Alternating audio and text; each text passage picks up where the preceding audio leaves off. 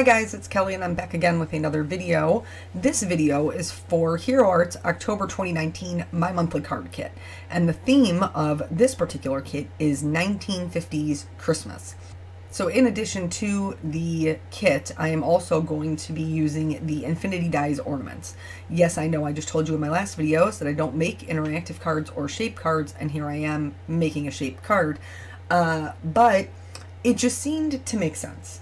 And I thought that it would be kind of cool to build a scene into an ornament, like almost like it was, I don't know, inside the ornament or reflecting from the ornament. I don't know. I thought that the idea of it was fairly cool to have like the color of the ornament and then the reflection be the scene. So that's what I'm doing. Here I'm just laying out all of my stamps so I know how they're going to fit, and then all of the things that I'll need to cut masks for.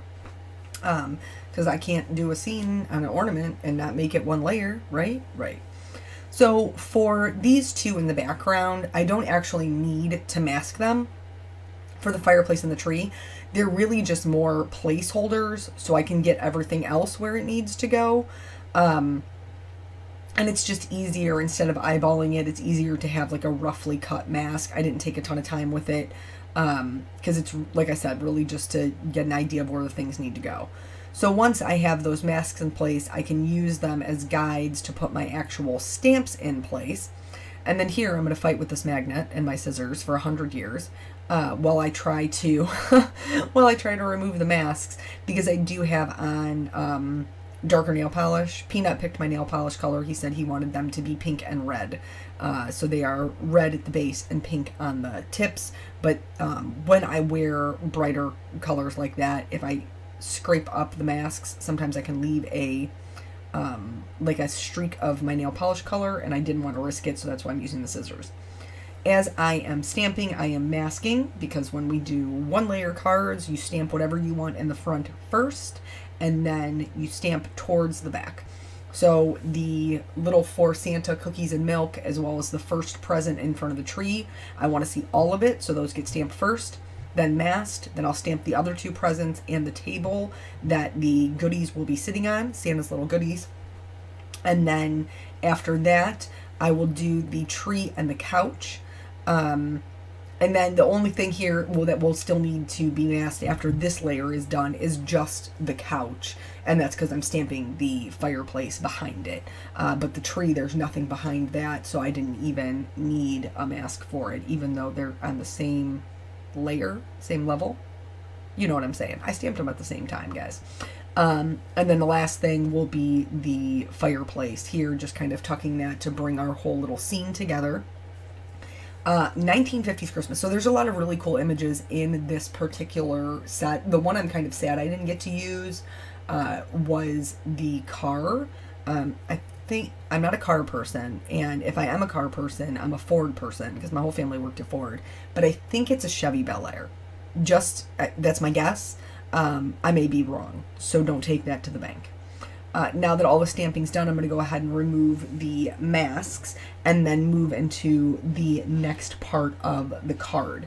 You're going to think I might be a little bit crazy because I just did all the stamping and nothing is masked, and I'm going to add some color on top of it. I am a little bit crazy. I did not know whether or not this look was going to work. I think at the end of the day it did. It has that ornament look where the highlight is in the center, and that's really what I was going for. When I was picking the colors for this, I went back and looked at like what 1950s color schemes would be, and it was a lot of pastels, which wasn't really working for my Christmas vibe. And then it was a lot of very bright, like mod colors. So an electric blue, a teal, a mustard yellow, an olive green. Those were like bolder colors was what was in style. So that is what I opted for. So I decided to make the ornament blue and then make the decor hideous. I mean, if you were growing up in the 1950s, which as far as I'm concerned, the best thing that ever came out of the 1950s was my mother. And then secondary to that is the music. But then you know that, I mean, this stuff was, it was crazy. When my, when Nathan's dad and I first got married, we had his grandmother's furniture. Like, we couldn't afford our own furniture, and I don't think that's uncommon. So we had like kind of her leftovers, so while we saved up to purchase things that we would want, and we had like a brownish orange, like paisley looking couch or something, a burnt orange reclining chair, like an octagon table. I'm not sure if that was 50s or 60s. It was ugly. That's what I do know. I do know that. But I was grateful we had furniture, so don't look a gift horse in the mouth. You know what I'm saying? Here, since I am using this as a reflection or a design that would be in the ornament, really that center point where I've left all the white is going to be my lightest part. So when I'm doing my shading, I will be doing it as if the light source is right there directly in the middle. I could have colored this with the highlights being more golden, because the light source would be then the fireplace, and I have done that in the past. Actually, I think I did it with last year's. Was it there? No, it was the one with the cats and the dogs. I don't think it was. It might have been Christmas. I don't think it was Christmas. I don't know. I did it with another Hero Arts kit though. It was a scene, and I used the fireplace as the light source to kind of show you guys how to do that. I'll have to look it up and see if I can find it and link it. But anyway, I just really wanted it to be very centrally, the lightest part to be in the center, and so that is how I went about my coloring. But anyway, back to the decor. So as far as the colors are concerned, I didn't really have a whole lot of give with the 1950 style. I wanted to be true to that era. But you know, if you don't, that's totally cool. I mean, like, you do you. It's your kit. It's your card. At the end of the day, you're the one who has to be happy with it. But I did want to kind of stick with it. Going back to other images that are in the kit, they have this little, do you remember, well, there's like a record player and stuff too, which is adorable. But do you remember those like aluminum trees? They were super popular, and they were like Charlie Brown Christmas tree. That's what they looked like. But they were like aluminum, and then they only just had, I don't know, maybe 5 or 8 ornaments on them. You didn't do like the tree just couldn't support it. We did not have that growing up, but we did have like a tabletop one that was my grandmother's. When she passed away, we inherited that, so we had like this little tabletop silver tree, and my sister and I would argue over setting it up. Like, you had to put each one of the individual branches in these little scrawny little branches, and then we would fight over who got to have it in their room after it got put up.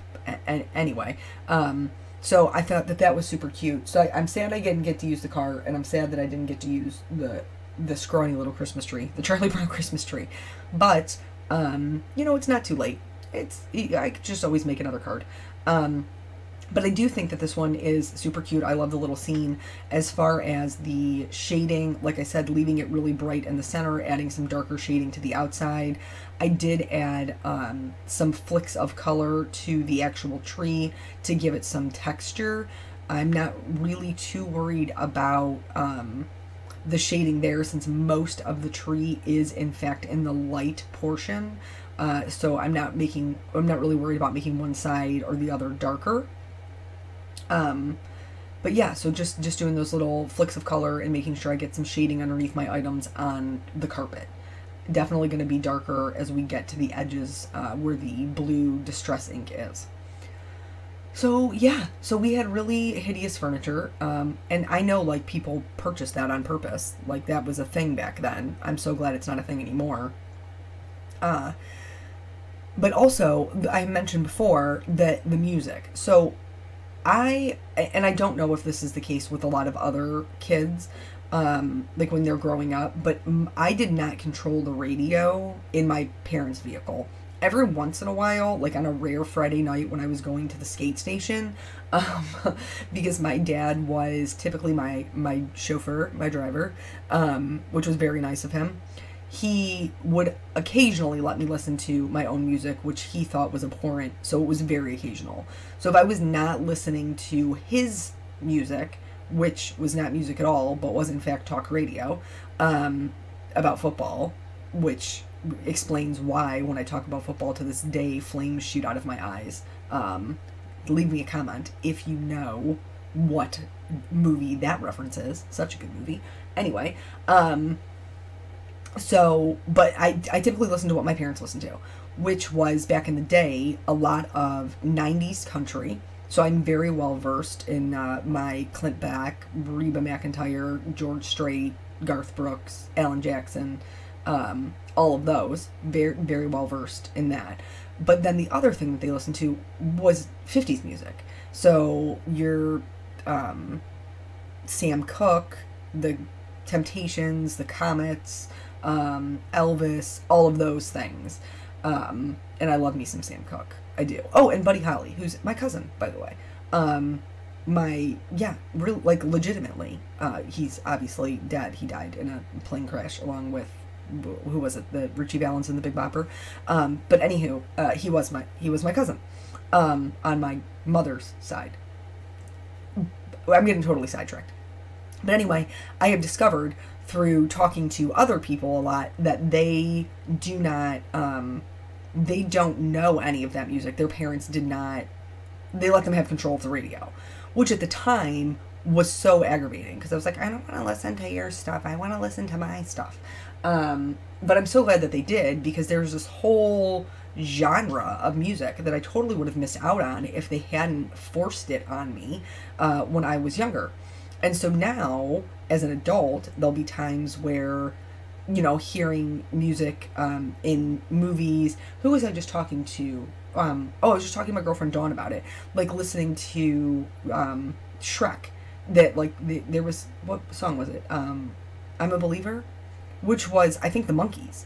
And so there's a lot of kids out there who don't even know that, those songs that they see in these movies were actual songs written and performed by actual people, that they were not just created for their Disney animated movies or for their, reference it in some other movie.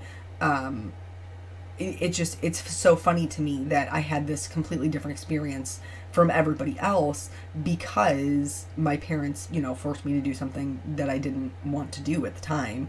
But now I have a great appreciation for that particular genre of music, and it makes me none too shabby at trivia games, usually, because I know who they are. I have a genuine love for Sam Cooke. I remember when, it was probably a couple of years after we had gotten married, but we were watching The Voice, and there was, the Voice is the one, I'm pretty sure, The Voice is the one where they come out and sing and everybody has their backs to them, and in order for them to get a spot, somebody has to hit the buzzer for them to turn around. And this young man comes out and he is singing Bring It On Home to Me by Sam Cooke, which is an excellent song. If you do not know that song, Google it immediately. I will wait. It's worth it. And so I was doing the dishes in the kitchen and I was singing along, and Craig was like, how do you know this song? And I was like, this is Sam Cooke. And he's like, but how do you know? How have you come upon this information? And I was like, oh, my mom and dad, that's what they listen to. And he was like, I don't understand how you know all these random songs. Because in his household, the kids had control of the radio, which, again, is not necessarily a bad thing, but didn't broaden his horizons to other genres of music. And then there was another one, Superbad? I think it's Superbad. I never watched it. I'm going to be honest. I know there's going to be people out there who was like, you've never seen Superbad, and I haven't. But there's a part where this kid is made to sing These Eyes, and he only sings a snippet of it. Well, he was singing it, and then when he stopped singing the part that was in the movie, I then continued singing the rest of the verse. And he was like, is that a real song? And I was like, yes, it's a real song. And he's like, I thought it was just a song they did for the movie. And I was like, nah, fam. These Eyes is a real song, written by, there's a whole other rest of the song that's not in this movie. So I am grateful now that I have such a good appreciation for those things, because it would be super sad to me if, that genre of music was just dying out. you know, that there weren't people who were still listening to it. But in my area, like the oldies station, the quote unquote oldies station, the song has to be 25 years old in order for them to play it. That's what makes it an oldie, folks. 25 years.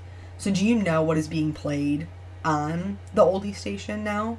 Music that I was listening to when I was growing up, which is unacceptable, because then that would also make me old. And I'm not. I mean, not that old. I'm not a spring chicken anymore, but I'm also not 99.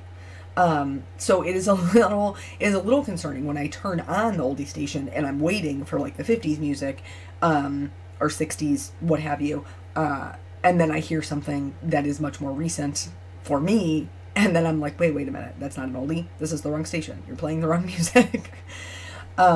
So yeah, interesting things. Did you have control of the radio in your household car while you were traveling? I would be interested to know if I'm the only one who had quote-unquote mean parents who didn't let me listen to whatever I wanted to. But also, can we talk about this very quickly? Some of the songs that came out back then, we were talking about a couple of different ones. None of this has anything to do with Christmas, so my apologies. It's my rambling. So there was one, who covered it? Pearl Jam covered it? Last Kiss? I think Pearl Jam covered it. Jen Shirkus would know. She loves Pearl Jam. But it's about, like, them dying in a car crash. And then there's another one that actually used to make me cry when I was a kid. Legit cry. Called Tell Laura I Love Her. Tragic song. Like, nowadays, people are singing about, I don't know, their independence and things that make them have all the feelings. And, like, back then, they were singing about, like, people dying in car crashes and domestic violence. Who sings Delilah? My mother sings it all the time because Peanut has a kid or a girl in his class whose name is Delilah. So then she'll start singing it to Peanut, and he doesn't like it. That song is straight up about a domestic violence situation and then a homicide. And this was like a #1 hit, guys. Like, for real, on the radio. And like now, you know, if somebody came out with that, people would be losing their minds. But back then, everybody was like, why, Delilah? Why you do that? I mean, crazy, just how, like, times have changed and what is acceptable subject matter on the radio anymore. So, back to this card. I'm going to do the fireplace, and you're going to see that I'm coloring right over the wood. That's totally okay, because the wood would have a yellow tint to it, being inside being the source of the fire, I guess. But I'm going to concentrate the darker color behind the little wood pieces in there. And then I'm going, again, like I said, going over it with the yellow. Now, I didn't like how washed out the brown got, because my browns weren't very dark to begin with. When I looked up this 50s decor business, it seemed like a lot of the wood was much lighter. So that's kind of what I went with, the E50 family, which I love anyway. But it did kind of wash out all of my browns. So I am going to go back in and add just a little bit more shading to those wood pieces to make sure they still have that hint of brown, and then just a yellow highlight, which is how they would look inside a fire. The C's here I'm going to be using minimally, only to add just a little bit of shading to my glass of milk. The 5 I was using for the metal curtains. What are they? Metal rack, fire blocker, I don't know. The thing that goes in front, like you pull them together and then they sit in front of the fire. I don't know what they're called, because I didn't have a fireplace growing up. So my parents gave me a stellar education in 1950s music. They did not give me a stellar education in what the fireplace things are called. But anyway, I'm going to decide it's not dark enough. I'm going to change it later. You may be asking yourself why I have made a pink fireplace. I've made a pink fireplace because, again, in doing some research about the 50s, it seemed that the majority of fireplaces at that time were very much red brick. Very, very much red brick. That was the common.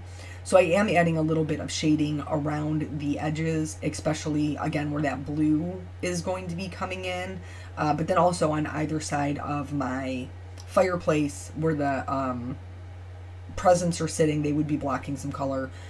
At some point, okay, so I did not realize at first, looking at the stamp, it's actually, the fireplace is drawn in like 2 layers. So there's clearly sides. Like if you look in the middle, there's a square. But I didn't recognize that. So I did not know if the square was supposed to be jutting out or if the square was supposed to be inset. So here I'm speeding up all of this coloring because all I did was take the various shades of brown and red that I have already used in the card and then just use them to fill in these bricks randomly so that there would be some color variation. But anywho, back to the square. At some point I am going to realize that it's drawn differently. I decided to make mine inset, but you certainly would not have to. You could shade it the opposite way that I did. I put the shading on the inside so that it would look like there was almost like the shelf went further back than it does. Or you could shade the outside of it, which would push that center square forward, and push the sides of the fireplace to the back. So either way would be totally acceptable. I just decided it would look better inset with how I was going to do my sentiment. So one of the things that I didn't really talk about, and you'll see it once we get all the coloring done, was the mirror cardstock that's included in the kit. Now I used it as my ornament topper, and I have to tell you, it's pretty much perfect. Like, it's perfect for that type of thing. So if you're a person who likes to make shaped cards and you may want to make a shaped ornament, definitely look into that mirror cardstock because it's super, super cool for the little topper on this ornament. Do you guys make shape cards? Are you shape card people? I just like a really clean look, and I find that very difficult to achieve if I have a shaped card. Here's where I'm going to add that shading. I'm just using the same browns that I used in the beginning to make it a little bit more inset. And like I said before, if you just put the shading on the outside, it would pop this piece forward instead of pushing it back. So then that way it would just reverse the look of it. So after that, pretty much all of the coloring is done. I did decide that the C5 was not dark enough, and I'm just going to go back in with my black Copic marker and fill those in. I figure most of those things are made out of wrought iron, and so they would probably, is it a grate? Is it a fireplace grate? That would make sense. And that's not a hard word, so I'm not really sure what went on there. In order to just kind of soften up this background a little bit, apparently I'm going to lose my voice as well.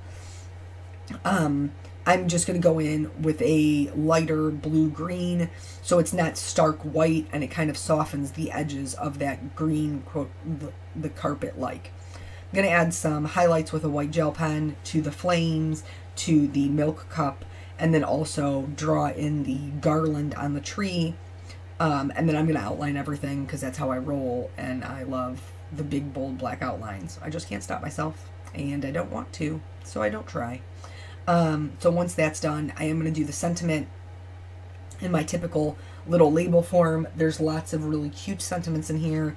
I went with the Have Yourself a Merry Little Christmas, but there's also Rockin' Around the Christmas Tree, From Our Family to Yours, and then some other non-Christmas ones. See You Soon, Sending Warm Wishes, Enjoy, Thank You, which I really like when they incorporate those, so you can kind of get some long-term use out of those holiday sets. I treated my black cardstock with a embossing bag to clear up any static, stamping in Versamark, and then I will sprinkle on some white embossing powder and then heat set that until that's smooth. I know I've said it before, but in case this is your first video, I always have my heat gun heating up while I'm doing this whole process. So that way when I take it to the paper, it sets almost immediately and it really reduces the warping of your cardstock. So now that's done. I have all of my pieces parts. We need to put this card together. I have another, I cut 2 of those ornaments. Here I'm going to just use, it's super quick, I'm going to use my paper trimmer and my bone folder to create a fold in the card so that I could create this hinge and put them together. So I'm just going to fold this over and then make sure that that's nice and flat with the other side of the bone folder. I'm going to put some adhesive just on the top flap so that the bottom would leave me room to write a message if I ever mailed this to anybody, but we all know that I'm not going to. Like, let's just be clear on that. I'm not going to mail it. So I'm lining those pieces up. Now remember, there's only adhesive on the top, so I don't have to worry so much about the bottom, and then it will open and close like a regular card with an area to write your message on. So now that that's done, I'm going to keep building up the card. I'm switching over to that Hero Arts liquid precision glue, which I really am enjoying very much at the moment. I'm going to put my little topper on, which is that mirror cardstock I talked about, and it's just so perfect. And then I also cut a bow, which is included in that Infinity Ornaments dies, out of some red glitter paper, and I'm going to adhere just the center of that so that the bow kind of hangs over. I intentionally adhered it a little bit off center because I have never tied a bow on an ornament that was perfect. I don't know about you, but I have not. So it's given a little character. I'm going to pop up my sentiment on some foam right in that little area of the fireplace. Going to add some shimmer to it, especially where the fireplace is, and then where the kind of the light would touch, the lighter areas. I'm just adding some shimmer to that, as well as my presents, and then my ornaments and garland on my tree. And then that's it. That's the whole card. So you know the deal with my monthly hero kits. Once they're gone, they're gone. So the link will be below if you are interested in snagging this one up or any of the add-ons, which do stay in the store. And that's it. Thank you guys so much for joining me, and I will catch you on the next video. Bye.